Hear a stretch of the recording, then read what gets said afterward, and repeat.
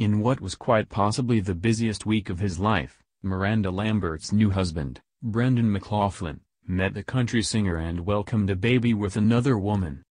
Radar Online reported on Monday, February 18, that the New York Police Department officer, 27, was introduced to the country singer, 35, on November 2, 2018, on the set of Good Morning America, where she performed Got My Name Changed Back with her Pistol Annie's bandmates, Ashley Monroe and Angelina Presley, in addition to promoting their latest album, Interstate Gospel. 3 days later, McLoughlin welcomed his first child, a son named Landon, with his ex Kayla Redinger. The Staten Island, New York, native is currently assigned to the NYPD's Midtown South Precinct, which serves the Times Square area where Good Morning America is filmed.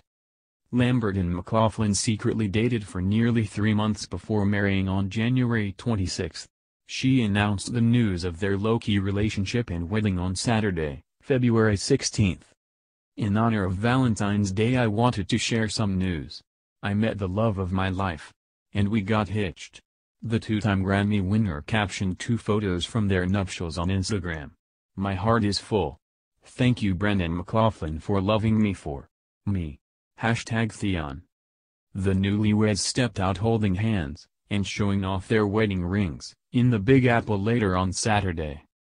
Lambert, who recently made headlines for an alleged altercation at a Nashville steakhouse, was previously married to Blake Shelton from 2011 to 2015. A source told us on Sunday, February 17, that the voice coach, 42, was not given a heads-up about Lambert and McLaughlin's wedding as the exes have had almost zero contact since their split. For all the inside details on the biggest celebrity stories and scoop this week, subscribe to our new podcast Us Weekly's Hot Hollywood below.